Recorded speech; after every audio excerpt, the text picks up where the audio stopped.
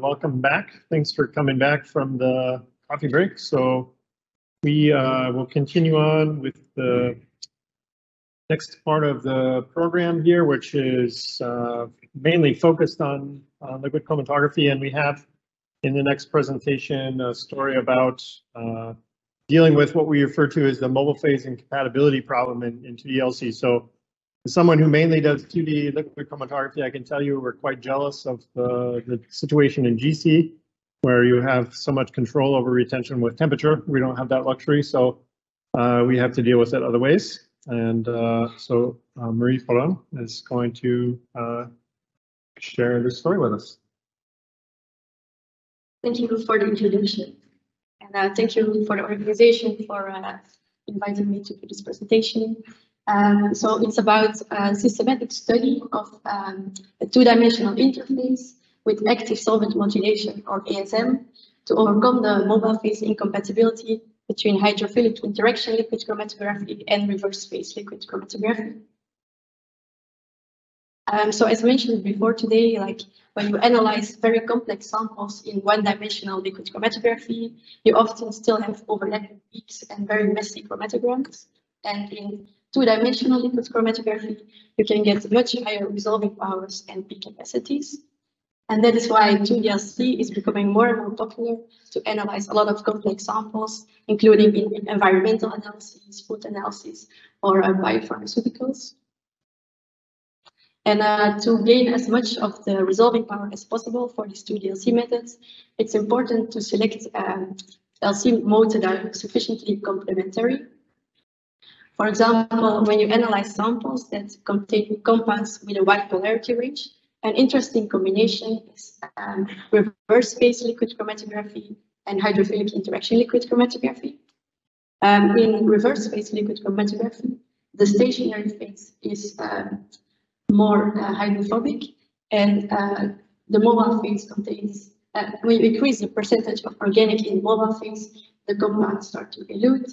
And in hydrophilic interaction liquid chromatography, the stationary phase contains a water layer in which your polar compounds are more retained, and they can be eluted by increasing the percentage of water in the mobile phase. But so as you can see, these two modes have a complementary selectivity. It's working. I can do like this.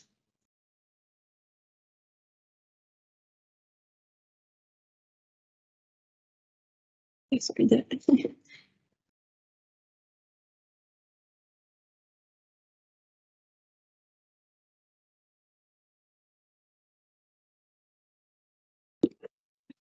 Okay.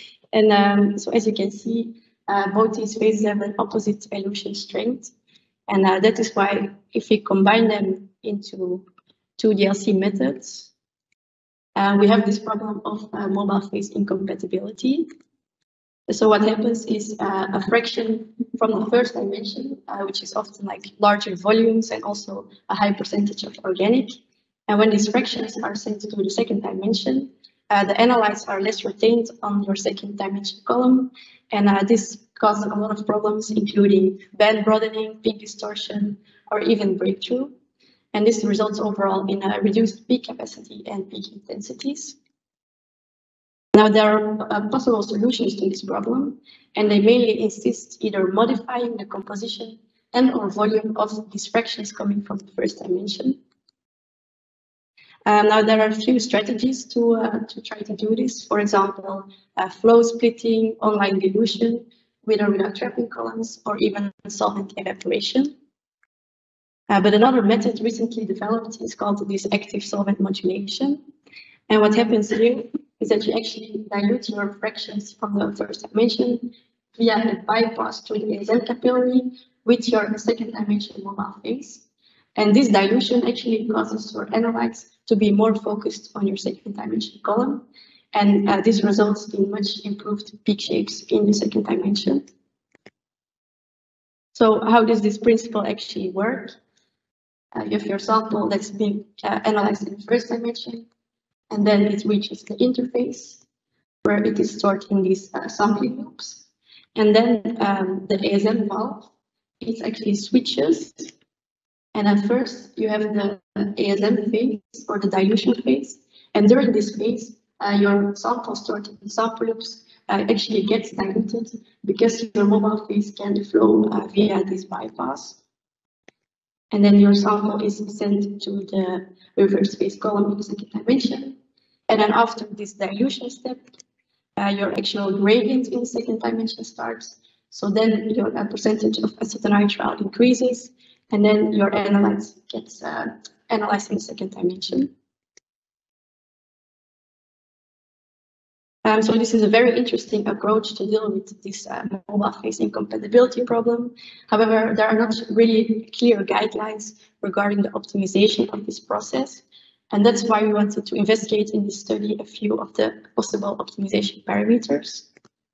So I first quickly discussed the experimental conditions, then the parameters that we optimized, and then I will add to a short conclusion.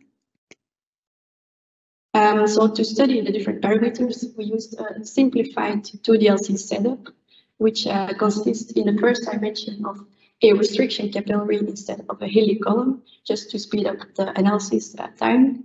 And then we had, for the mobile phase, typical HILIC conditions with 95% acetonitrile.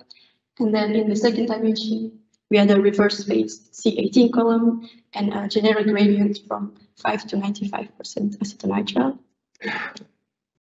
And all the experiments were carried out on the Agilent 1290 Infinity 2D-LC system, which was interfaced with then the ASM one that I mentioned, and then 2 decks with the sampling loops for the storage of the one-dimensional fractions.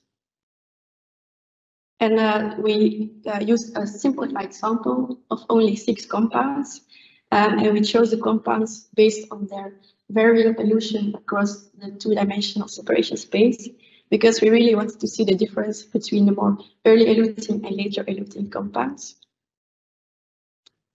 So first, to highlight again the incompatibility problem, we did our experiments without a PSM, and as you can clearly see, all the peaks show a bit of broadening, and especially the early eluting peaks even show splitting or breakthrough.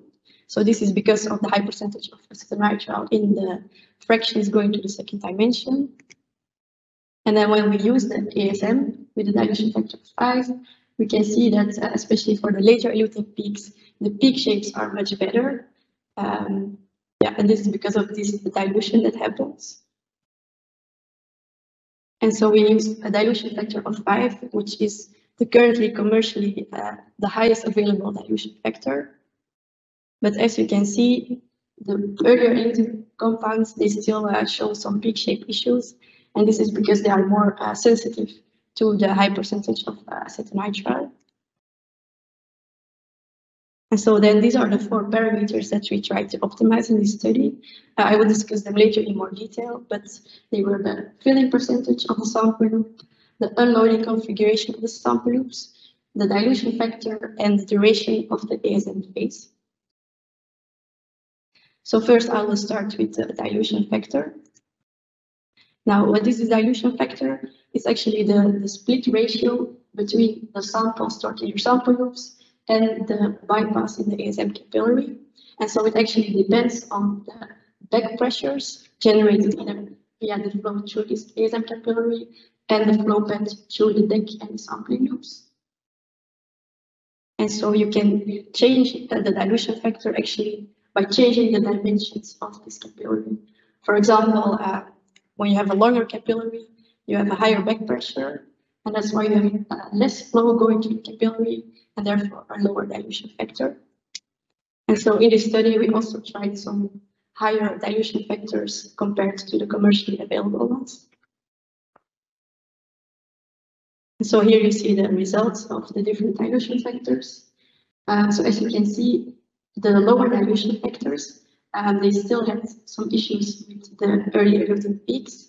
And this is probably because the dilution is not sufficient enough to overcome the incompatibility problem. And when you see that you increase the dilution factor too much, above a factor of 10, the early eluting peaks also start to show broadening. And this is probably because the compounds already start eluting because the dilution time is so long for these. So we decided for our conditions that a dilution factor of 10 was optimal, and this is just slightly higher than the current available ones. And then the second parameter we investigated was the duration of the ASM phase. This ASM phase is, as I mentioned before, this isocratic hold that is programmed before the start of the gradient in the second dimension, during which the dilution actually takes place. And this ASM phase duration is actually expressed as the number of times that your sample loop is flushed. And so it depends on the volume of the sample loop, the dilution factor, and the flow rate in the second dimension. And so, for example, if you have a higher dilution factor, you will also have a longer ASM phase duration, and therefore also a longer analysis time. And so here you see the results of all these different ASM phase durations. What we saw is that when ASM phase duration is too low, you also have this insufficient dilution, and therefore problems with early compounds. And if you increase it too much, you have the same issue as with the higher dilution factors, is that your compounds already start eluting, and then you have this broadening of the eluting compounds. So what we saw is that actually a sample loop flushing of 0.5 was optimal. And then for the next parameter, which is the filling percentage of the sample loops, this we investigated by changing the way that we cut our first dimension chromatogram.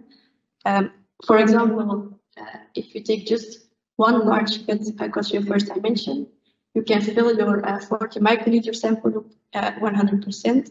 And if you take, for example, 8 smaller cuts across this peak, then you can fill your sample loops only 12.5%, but you fill 8 different sample loops.